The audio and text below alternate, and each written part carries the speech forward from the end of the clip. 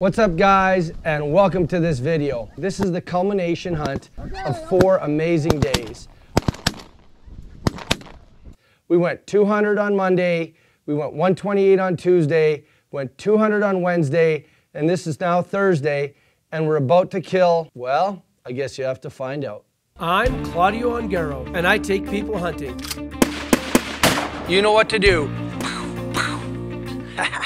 So why am I wearing this prairie stubble hoodie with a goose decoy on it?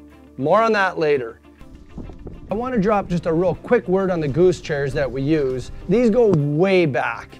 Now in 1994 I started outfitting and I realized very quickly there had to be another way. Now back then we used a lot of willow blinds, now called A-frames or uprights or bush blinds. There were so many blinds on the landscape that the birds did actually shy away from them a little bit. I realized by 1995, in my second year and the year I built the lodge, there had to be a better way for me and my clients to kill birds. So I came up with a goose chair. Back then though, we had a big decoy on it. We do find the snow geese a little bit more reluctant to come into that big decoy. So now we lay in the goose chairs, in the decoys, either wearing white suits or some of our Snow's decoy wear. This episode, we'll be testing in a little bit more detail the prairie stubble hoodies with the Snow's decoy on it. Nice shot. I'm moving those clothes. So it's so important to make adjustments and changes to your decoy rig, or in this case what we're about to do is move some of the clone decoys.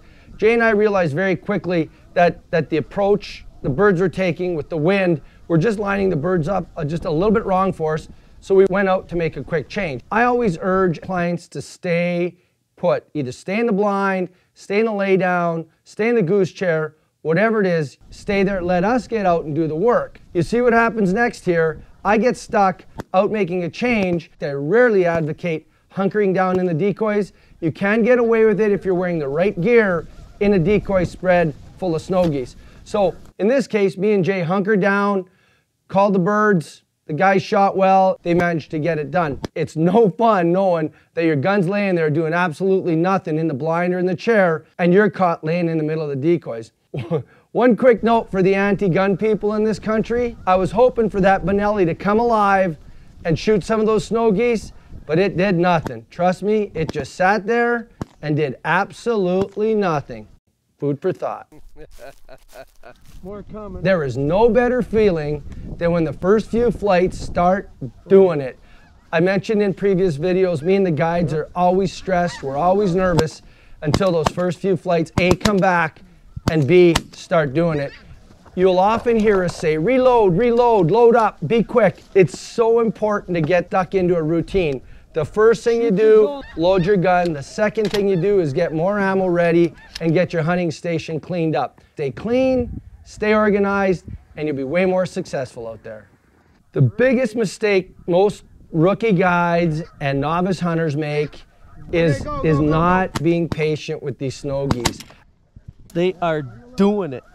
Nice. I mean, these things will hover, they'll hang, and then they'll slowly make their approach, and then you think you got them in range, and they're still 35 or 40 yards. You think, oh, that's perfect. It's a little too far, especially on those windy days. They can get out of there in a big hurry. That back group.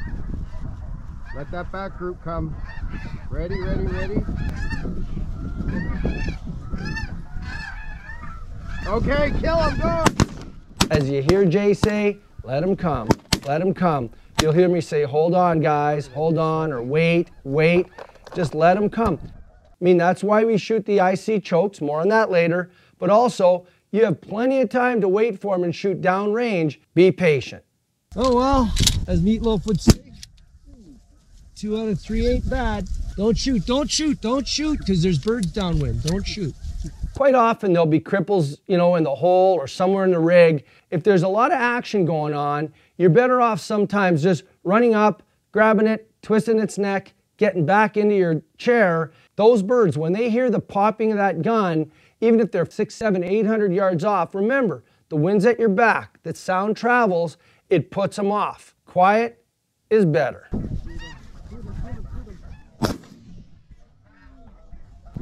Nice shot. Okay, go, go, go, go!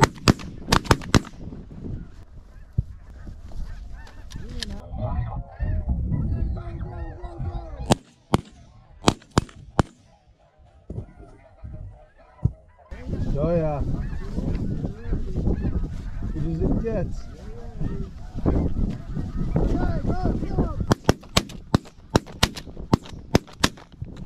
My God, are you kidding me? I only hit one there. That was bad. Yes, I only hit one and they were in my face. Very bad. It happens. It happens. So that flock was better for you. Except for I missed 2 of the 3 shots. I don't know how.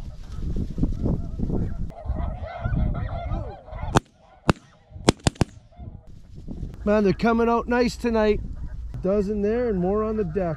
You'll almost invariably hear us say, look low, watch your toes, guys, watch your toes. 3 above. Watch your toes. Look low, get ready, get ready, get ready. Okay, go, go, go, go. Why do we say that?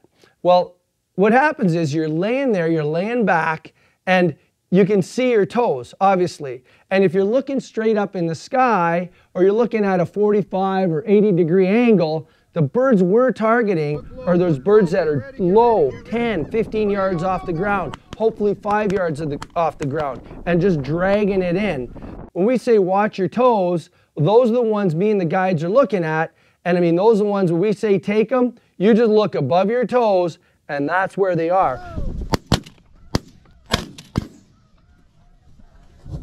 Look low, get ready, get ready, get ready.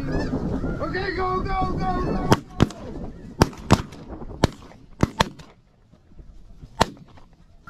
There's some setting up right there. Yeah, on the right.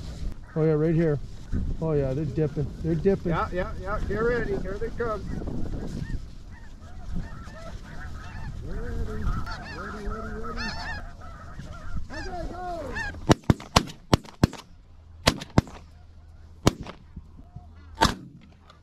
This is the last hunt of 2023. It's been nothing short of spectacular. We've had just 4 incredible days here from May 1st to 4th, and we went 200, 128. We thought we were at 192. We recounted we were at 200. That was for 6 guns, and then I don't know what we're at now, but we're crushing them. And there's just 3 of us now. Me, 2 clients, and then Jason's guiding. Gotta go, gotta go. Let's come down.